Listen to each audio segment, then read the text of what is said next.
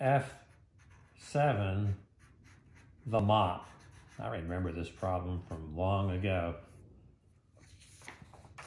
There you go, from Flickr. A nice picture from Jim Champion's collection of a mop, and a nice worker there working with the mop. So we're going to do the mop problem. We want the force necessary so the mop moves across the floor at constant speed, and then find the angle so that no matter what force you apply, the mop will not move. And we're given some coefficient of friction.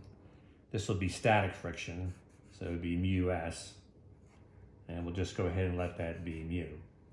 So we go ahead and give ourselves a sketch here, and for the sketch, a person, a mop on the floor, like that. There we go. And we'll go ahead and define the angle to be relative to the vertical. So we give a force diagram next.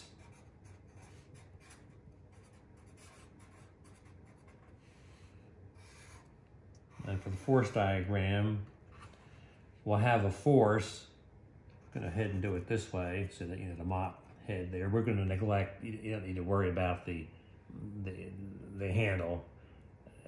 Just focus on the mop. That's helping us transmit the force to the mop. So we're interested in the forces on the mop.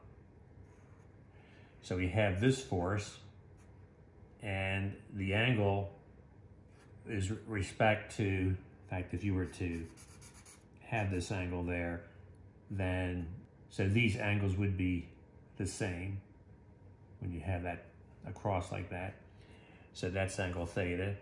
And then here you have the normal force pushing up on the mop. You have your friction in the opposite direction. So we're picking, going to the right as positive. That's the direction of the motion of the mop. And then here's mg. So now we're ready for the equations. Newton's laws.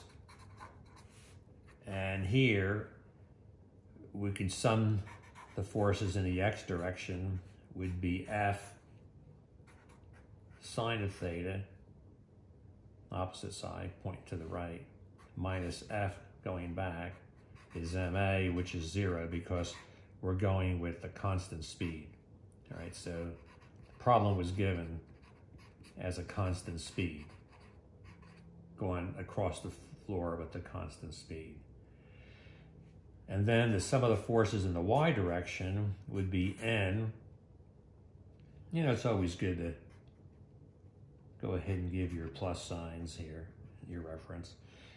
So n going up minus F cosine theta going down, and then minus mg going down, and that's equal to 0.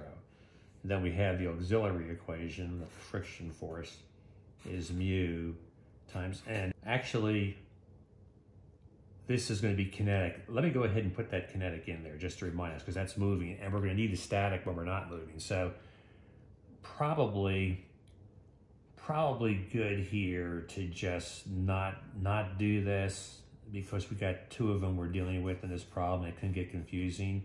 We've got a static and a kinetic. And for this problem, we want the kinetic one. But in the second question of the problem, we're going to need the static one. So let's go ahead and keep that as the kinetic one. So then here, I use these two equations to get rid of the n. So that would mean that the friction is mu k.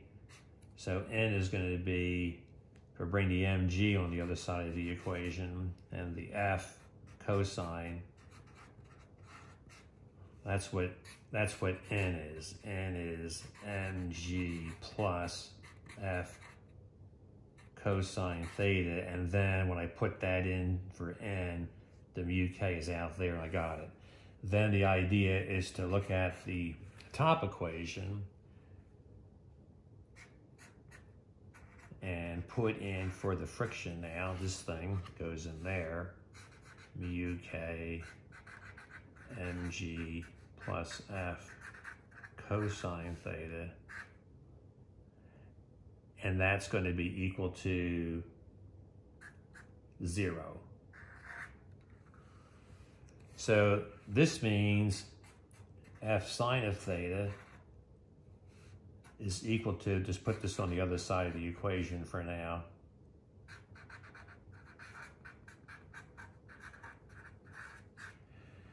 and then what I would like to do, well, you know, probably, and this is when you do math, you do change your mind. It looks like here, since I want that f and it's in 2 places, maybe just go ahead and factor that out. This is the sine of theta minus mu k cosine of theta, and then minus mu k mg equals 0. So I prefer now to work with this top equation to get this. And then I can see that I can bring the mu k mg to the right side and then divide by this, and I'm finished.